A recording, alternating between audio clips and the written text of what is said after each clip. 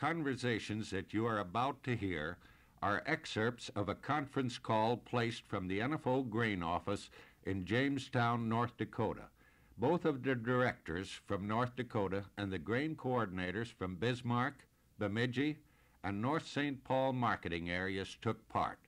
One of those on the call had some concern that something was wrong, and he thought the officials of the NFO should know about it, so he provided a tape of the conference call. Mr. Canute? Yes, ma'am. Mr. Renfro? Yes. Mr. Fetzer? Yes. Mr. Leonbauer? Yes. Mr. Palmer? Yep. Mr. Stock? Yes. Mr. Holt? Yes. Mr. Nauman? Yep. Mr. Hickey? Yes. And Mr. Jolie? Yep. Okay, go ahead. What great Donner? Come here. And Mr. Donner? Are you on? Yeah. Okay, go ahead. Okay. And Warren is in the office, area grain office here, and Clayton Litchfield is here and myself. Where I'm due. Okie dokie. Well, because of the meeting that we had last Sunday evening and Monday, and the motion that was passed to putting us in as executive committee and asking us to go forward on setting up a custodial account, we have proceeded, and we have met with a lawyer and 3 bankers. With a lawyer, we have 3 ways to go to set up a custodial account. Can you all hear me? Yep. Yes. Yes, sir. Yep. Get the number 1 is approval from the National Board by resolution permitting us to set up this custodial account. You have to have that? Oh, there's 3 ways the lawyer said. That's number 1. Number 2, form a co-op of your own and contract with the national organization was the number 2 way that you could go and set up your own custodial account.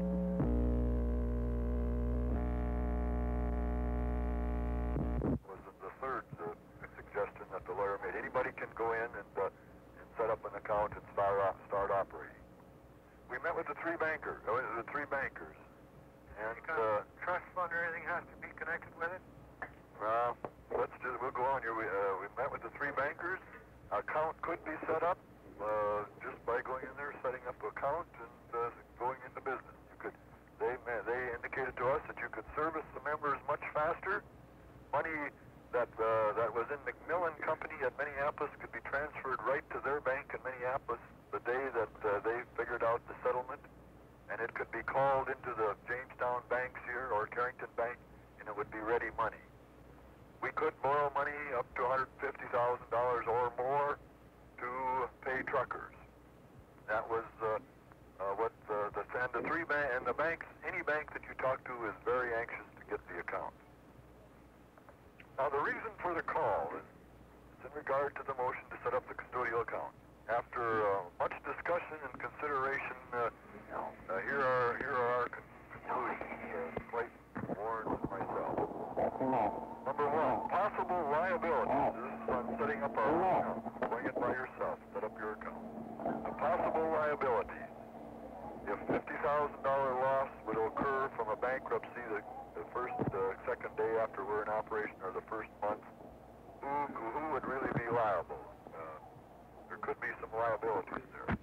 The possibility of a split between the leaders and the membership. The possibility of a split between the leaders and the members if we just go ahead and set up this custodial account. And here's a resolution that we thought that they could vote on. Whereas, therefore be it resolved that authority be given to marketing area, bargaining committees, and national directors to determine the location of custodial account and be trustees of all funds dispersed from that custodial account except that checkoff and reserve which is over and above marketing area expenses. At the regular board meeting conducted June 30th, 1970, the National Board of Directors voted the establishment of a national custodial account. The excerpts that you have just heard advocate the breaking of the national policy by taking over funds of the organization. The commodity programs are now designed so that the membership dues and fees can be taken out at the custodial level on an automatic dues payment program. The activation of the resolution would take the control of funds away from the National Board of Directors and give it to local grain coordinators and others. All funds could be cut off at the marketing area level. In the last part of this resolution, and I quote, "Only funds that are not used in the local area will be sent into the home office." End of quote. Instead of having a national organization, each local area operating under such a proposal could hire their own people, operating not as a national organization, but as many separate units throughout the U.S. This, we feel, would definitely destroy the NFO. On the three possibilities, there is one that we would get the right paper down here. That we would have to, that it would be necessary to get approval from the National Board of Directors by resolution permitting us to set up that account. It means that we'd have to send this resolution that I talked to you to the National Directors, the National Board, and get approval of it.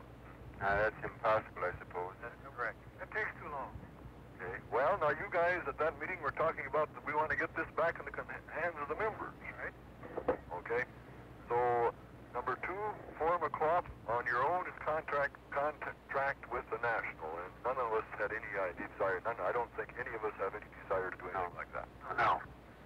And number 3 is just go it by yourself as an elected group here now, and set it up without really going back to the membership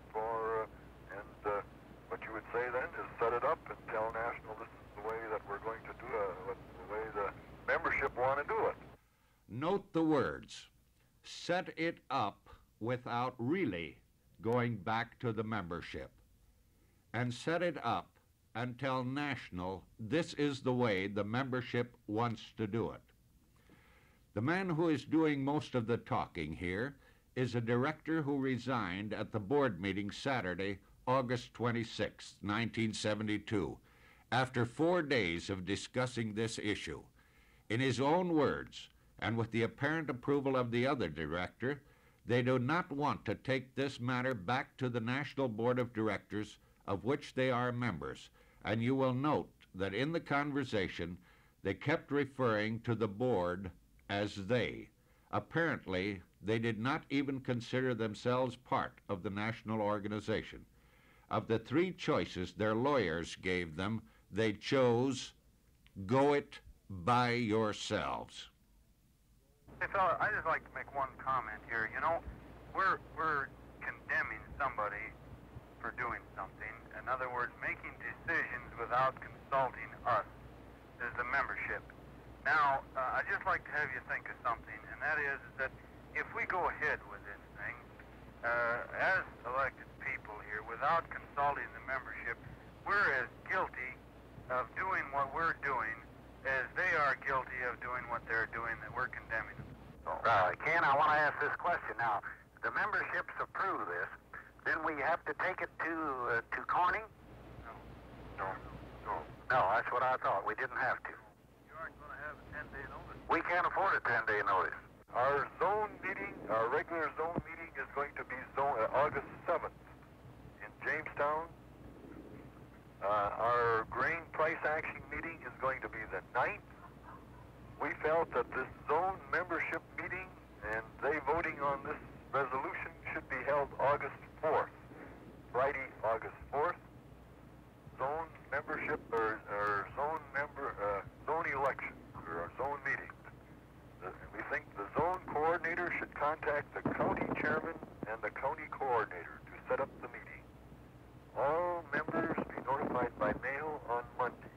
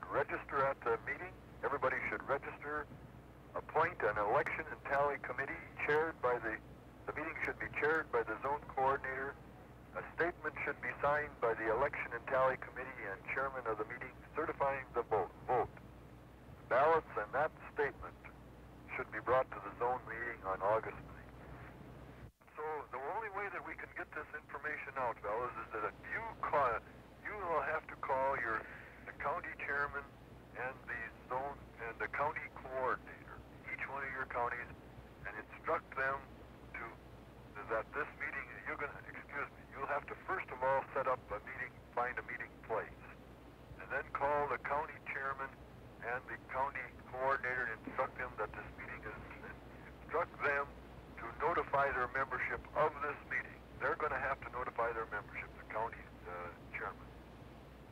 Now, what should go on that notice? I have no notes on that. Well, just that we have a special zone meeting August the 4th at such and such a time. All members to attend. You have to put a reason on that. Yeah, I think you've got to have a reason. Got to have a reason. Got to have the reason. Well, you can't ratify it, so... What is it? Okay, what is the reason for this meeting is to get membership approval, or not approval, but membership opinion in regard to our Improving our custodial account. In regard to improving our custodial account. Right. Okay. Write that down. You guys should write that down. That's probably all that has to go on the card. Some of the people on the phone conversation have been highly critical of the board of directors and the national policy, and one of the persons on the conference call is pointing out that they are about to make a decision that could destroy the whole organization, and he is concerned whether it would be right going without consulting the national board, and they are telling him, no, we don't go to them. You will note that the members were not given the customary 10-day notice. You will further note that the meeting notice to the members was not to tell the members that they would be voting on a resolution, even though the machinery to certify the votes was set up.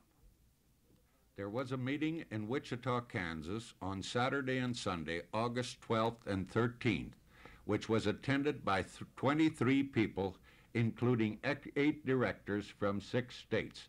Discussions were held as to how to cut off funds from the organization, split off the organization, and divide it. There was a 6-day board meeting starting Wednesday, August 23rd, and through Wednesday, Thursday, Friday, and Saturday, the board was in session all day and into the night. Tapes were played, and excerpts from one of those tapes will follow. This is a report from the notes taken at the meeting by one of those in attendance at the meeting of what went on in the meeting. As soon as this tape was played, one of the board members who was in Wichita meeting said, basically, what you have heard is correct. For 4 days, the board members had every opportunity to deny or correct the description of the happenings at the meeting.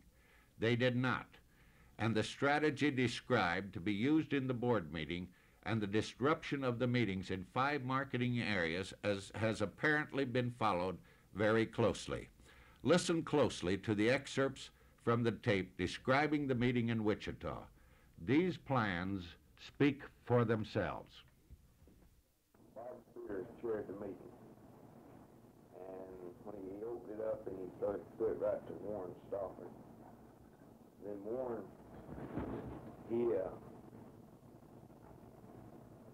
I can't remember the guy's name without looking here. What's your grain rep's name up in North Dakota? Assistant Director? Ken Spitzer. Ken Spitzer. He was one that got up and opened the meeting up, and he gave the rundown on the everything that happened in North Dakota. And basically it was pretty well, what he said was pretty well what we've got to happen. That they had set the thing up and had their B&B account up there and this type thing, and about the zone meetings being set up there, about the home office calling meetings prior to the night their meetings were going to be held to vote on the resolution. And then he went into how that the meetings were totally sabotaged by the home office. And he gave a pretty long spiel, but he didn't get into anything too much in particular. Let me get my notes out so I can write down now for me. Did he talk about the vote at the meetings? Yeah, he said that the issue was generally clouded, and that basically what taken place was an assassination by the of the home office character assassination of him and the rest of the leaders up there. And really, they didn't offer any suggestions, solutions, or nothing. They just talked about their problems. As Warren felt like that the best way to do it would be to cut the funds off from the organization. Just absolutely cut all the funds off. Then it would make the custodial account, the float, decrease.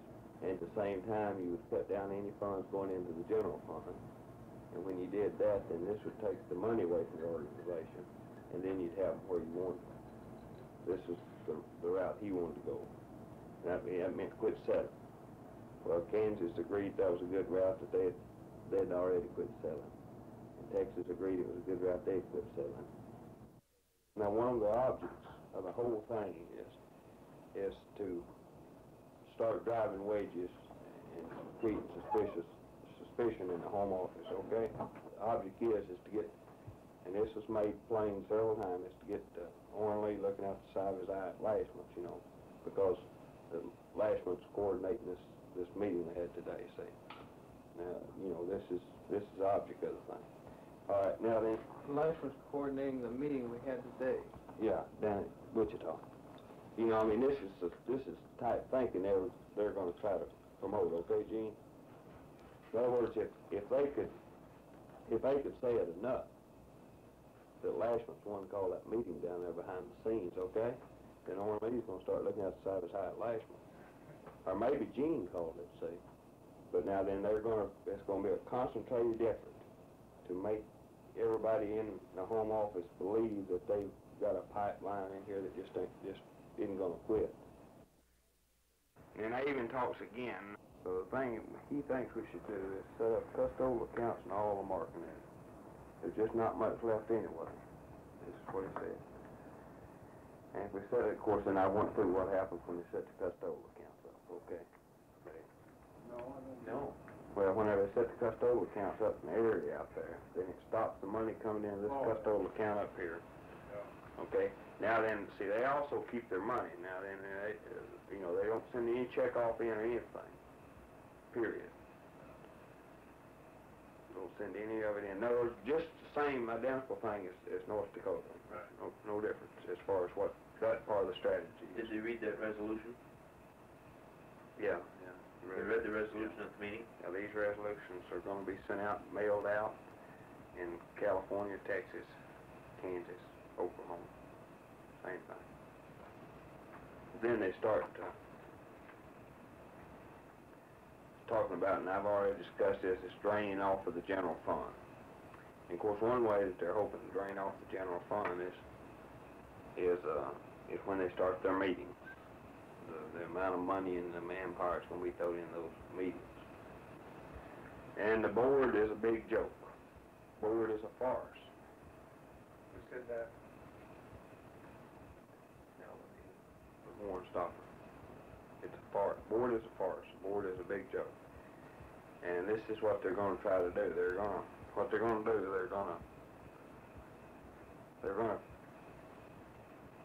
The first board meeting is they're going to start her off in just that manner, if they can. In what manner? A big joke. Big joke. 8 to 5 board meeting. Get her over with. Give them some time to connive at night. The first order of business is going to be to vote to exclude everybody from the board except the board members, the president and officers. It's going to be the first thing to do. And then to suspend the crop reports, as they call them. But, and then take the department reports, one at a time, on each department. And as the department head starts into his report, in an organized effort, they're going to vote to table his report, stop his report. And they're going to hackle him quite a bit. This is, in other words, they're going to plan on disrupting the board meeting. what they're planning on doing. But they're going to make an effort from now until then to get into every district convention and get people on the bylaws and what they're wanting to do. There's a lot of things they want to change. A lot of the bylaws they want to change. And this is everybody. I mean, it's not just Texas, you know, has been the ones wanting to change it. But this is everybody that was there. Okay, now then, here's the steps. Step one is to break the custodial account, and then Wednesday night they're going to have their big meeting in the Panhandle of Texas. Tuesday night they're going to start out in South Texas. Moscow's got a cotton meeting down there, and they're going to call it in conjunction. And then that takes care of this week. And they feel like they'll be able to get the big barn running, get everybody on the road this week. Then they move to California next week for the same type deal. Actually, it starts, supposedly, Dick Carey starts it the 15th with a meeting with the zone of Martin Area Bargaining Committee members. 15th, that's Tuesday night, I guess. They start laying their groundwork then. Then next week they're going to have guests of theirs in California.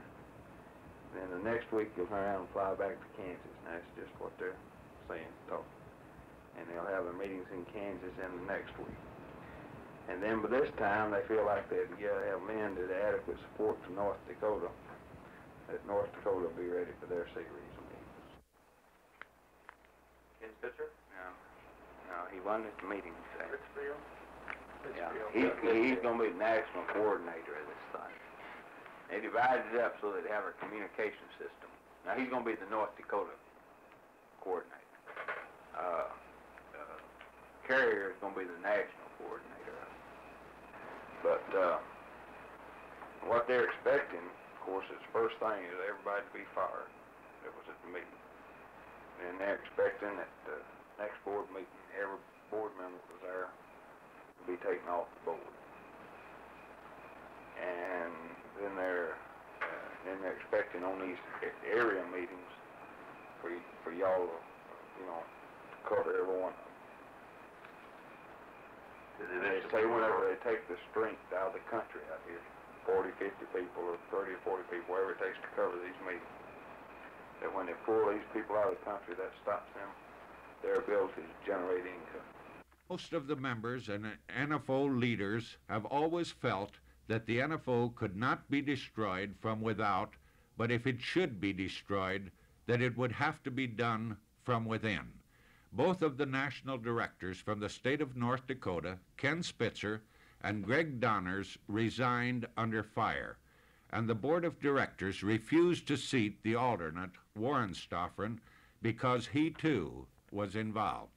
The National Board of Directors filed charges as outlined under the bylaws for trial procedure against one director from California, 2 directors from the state of Texas, 2 directors from the state of Kansas, and 1 director from the state of South Dakota. The remaining 49 members of the board of directors vowed a determined and unified effort to protect the NFO and to call upon the members for united and vigorous support so the NFO can drive ahead faster than ever before.